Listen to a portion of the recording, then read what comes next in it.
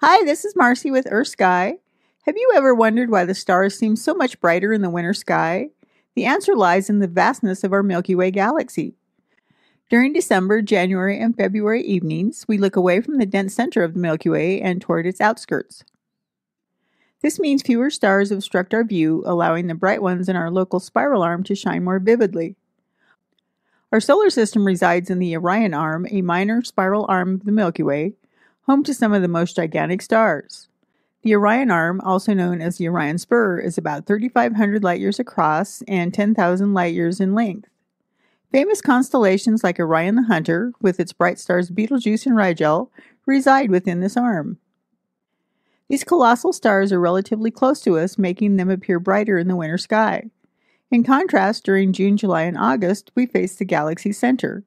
This combined light of billions of distant stars gives the summer sky a hazy quality, unlike the crisp winter nights. So then we are appearing through 75,000 light-years of star-packed space. So next time you gaze at the winter sky, remember you're looking into our galactic neighborhood where the stars shine the brightest.